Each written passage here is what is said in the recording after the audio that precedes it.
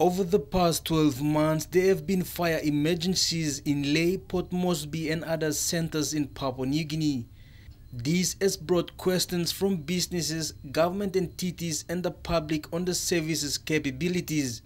This morning at a news conference, the fire service management told MTV they need more equipment and technical staff. Every time there's a change in technology, systems will have to upgrade and update.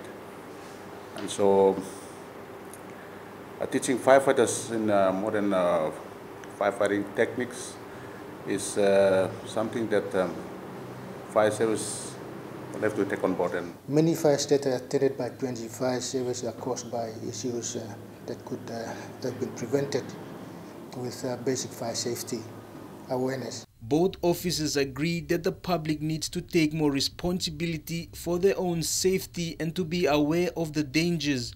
Meanwhile, Chief Fire Officer Isaac Silas admitted that a number of issues have hindered the service in carrying out its core functions. Government has got priorities, and I think it depends very much on the priorities of government.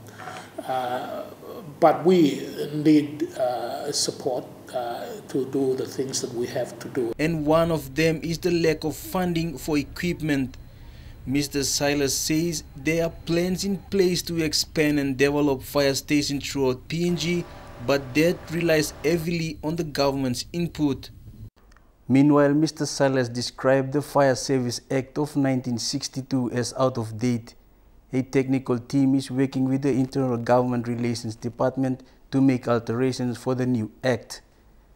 Jack Lapava Jr., National MTV News.